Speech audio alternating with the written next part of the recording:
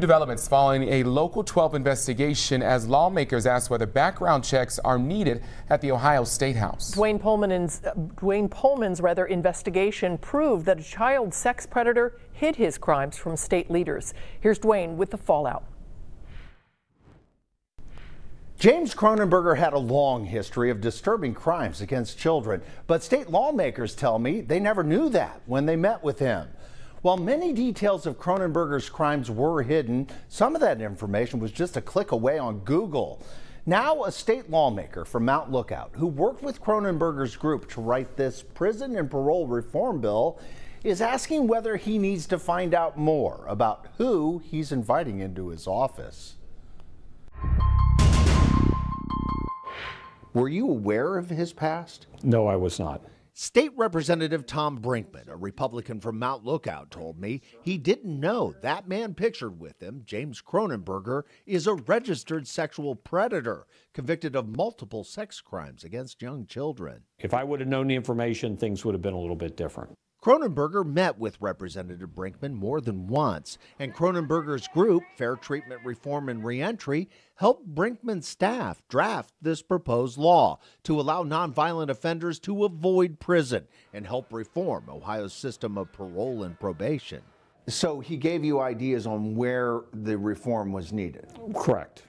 Kronenberger was pictured with lots of state lawmakers, pushing to give inmates a second chance. How often do you guys come down here to work with lawmakers? I come down usually between 2 and 3 times a week.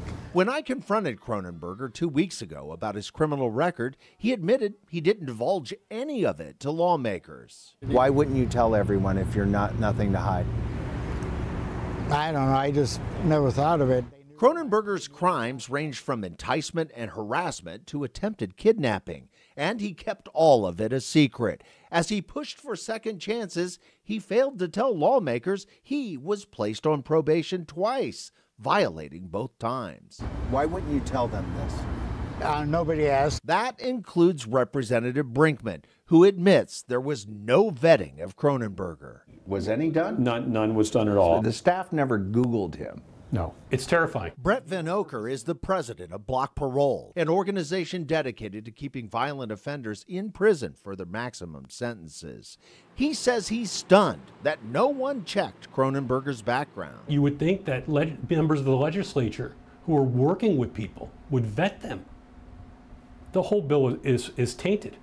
And we're getting recommendations. Representative Brinkman insists the reforms in his bill are still needed, but says my investigation has prompted him to begin asking how to check backgrounds before people like Kronenberger come into the picture. But I wish I would have known who I was dealing with. There's no question about that. Representative Brinkman tells me he'd like to keep his open door policy, but says he's asked the legislature's Human Resource Office to find out whether background checks can be done before someone like Kronenberger meets with him and other lawmakers. I'll let you know what happens next. I'm Dwayne Pullman, Local 12 News.